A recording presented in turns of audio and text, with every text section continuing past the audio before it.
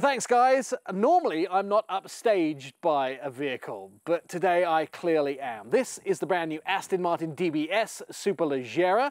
Let's find out what $305,000 can buy you. You know, by the name Aston Martin, it's going to be a dynamic, well-balanced ride without compromise. Driving through the mountains between Germany and Austria allows for some of the most dynamic roads in Europe. It is almost impossible to express how thrilling this Super GT car is to drive, unless you feel the G-forces you take off or corner around the mountain passes in the Alps. This Super GT car is powered by a 5.2-litre twin-turbo V12. It does a whopping 0 to 60 miles an hour in just 3.3 seconds and 0 to 100 miles an hour in 6.4 seconds. Even more impressive is the 211 mile per hour top speed. Technically, you could drive from New York to LA in 13 hours and 15 minutes. So the Aston Martin DBS Superleggera has a huge V12 engine. It creates 715 horsepower.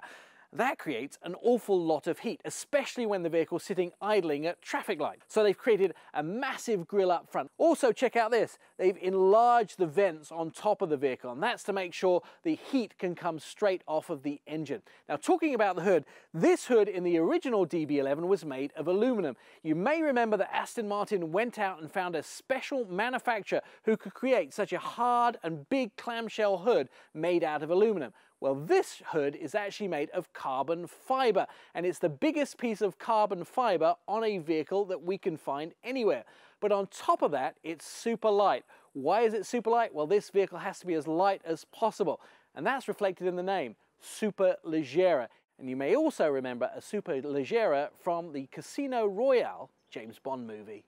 On the inside, even the steering wheel is carbon fiber, graced with a full leather interior, embroidered Aston Martin wings on the racing-style seat headrests. In fact, even the armrests get embroidered. But the sound of starting the car is what rocks my world.